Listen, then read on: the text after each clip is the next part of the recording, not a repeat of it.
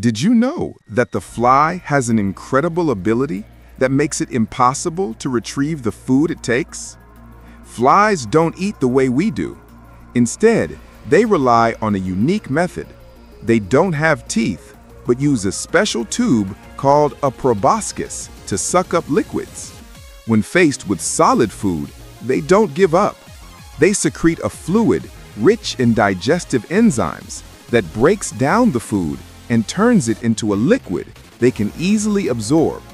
This process changes the food's structure, taste, and chemical composition, making it impossible for anyone to recover it in its original form. Here lies the greatness of the Creator. The Quran refers to this astonishing fact with remarkable precision in the verse. If the fly snatches away anything from them, they cannot recover it from it. Weak are the pursuer and the pursued. Surah Al-Hajj 22:73.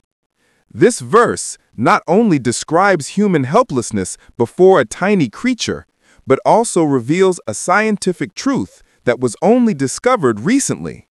Glory be to God, how many signs in His creation point to His power and knowledge.